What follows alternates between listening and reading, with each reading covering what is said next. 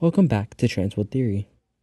In today's video, we're diving deep into one of Melbourne's most exciting infrastructure projects, the Melbourne Metro Tunnel. This game-changing development is set to redefine Melbourne's public transport landscape when it opens in 2025. As we explore the ins and outs of this transformative project, we'll uncover its history, current status, and future impact on the city's rail network. So sit back and join us on this journey through Melbourne's upcoming transport revolution. The Melbourne Metro Tunnel isn't just a new rail project, it's the result of decades of planning and vision. The idea of a major rail tunneling through Melbourne's central business district, or CBD, has been discussed for nearly a century. However, it wasn't until the early 2000s that serious planning took shape. The need for an underground rail link became increasingly apparent as Melbourne's population grew and its public transport network struggled with congestion.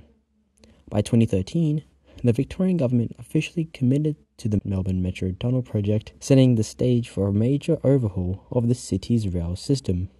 The project was designed to address the capacity constraints of the existing network and to provide a modern, efficient transport solution for Melbourne's expanding urban population. The Melbourne Metro Tunnel is a significant undertaking in urban infrastructure. Stretching 9 kilometres, this tunnel will create a new, dedicated route through Melbourne's central areas. It will branch off from the Sunbury line at South Kensington and include 5 new stations: Arden, Parkville, State Library, Town Hall, and Anzac. Arden Station will be a centrepiece of Melbourne's urban renewal project. Located in a rapidly developing area, this station is set to be the hub of a major redevelopment project. The surrounding area will be transformed into a vibrant new precinct with a mix of residential, commercial, and public spaces. This development aims to enhance the local community and provide a modern, accessible transport link for residents and businesses alike. Parkville Station will significantly improve access to Melbourne University and several large hospitals. Currently, these important institutions are served primarily by trams, but the new station will provide a direct rail link, making it easier for students, staff, and visitors to travel to these locations. Positioned near major medical and educational facilities, Parkville Station will be a crucial point in Melbourne's public transport network. State Library Station will extend the reach of Melbourne Central Station, placing it at the heart of Melbourne's bustling shopping and entertainment district.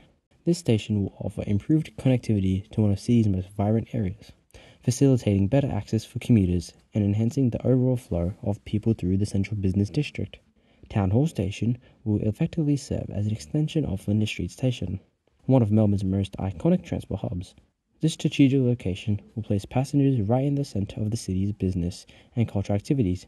This station's central position will be a key asset for both daily commuters and visitors to the city. Anzac Station, located near the Shrine of Remembrance, will provide a critical interchange with the St Kilda Road trams. This station will enhance connectivity to one of Melbourne's significant landmarks and offer convenient access to various tram routes.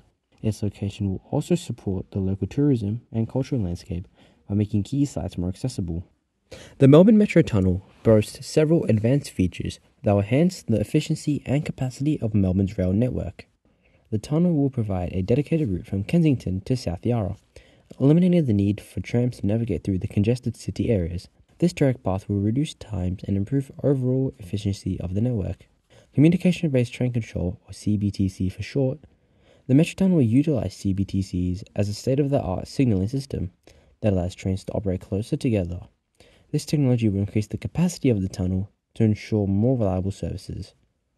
High-capacity metro trains, or HCMTs, will be running through the Metro Tunnel. These HCMTs were designed significantly for the Metro Tunnel and will give higher capacity for these trains. These trains are already in service on the Pakenham and Cranbourne lines and will be a significant upgrade for the network. Melbourne Metro Tunnel will have a profound impact on Melbourne's rail network, bringing about major changes and improvements.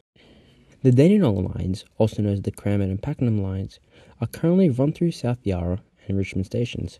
This will be redirected through the new tunnel. This change will alleviate congestion on the city loop and allow for more efficient train operations. The removal of these lines from the loop will free up capacity for other services, enhancing the overall efficiency of the network. The Frankston line, which was previously removed from the city loop, will return to use with the newly available space in the Caulfield Tunnel. This change is expected to result in a 15% increase in peak capacity for the Frankston line.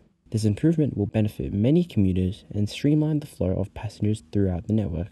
The Sandringham line will join the Werribee and Williamstown lines in the cross-city group, leading to enhanced connectivity and capacity. Although there are claims of a 48% increase in peak, this figure may be optimistic given that the current infrastructure constraints. Nonetheless, this change will improve the efficiency of the Sandringham lines and benefit passengers. Construction of the Melbourne Metro Tunnel is progressing rapidly.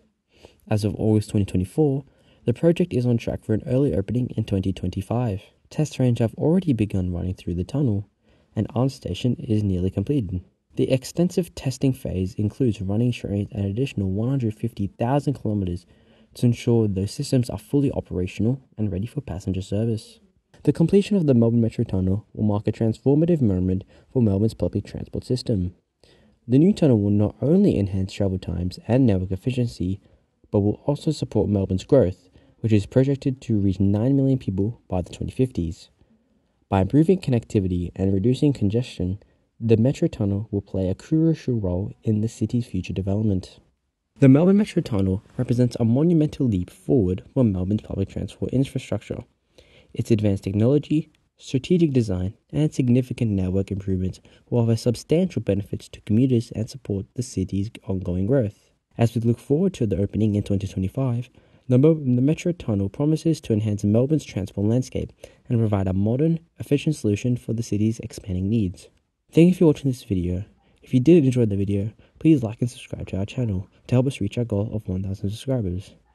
If you find this content interesting, make sure to turn on the notification bell to know when we upload next. Thank you for watching this video.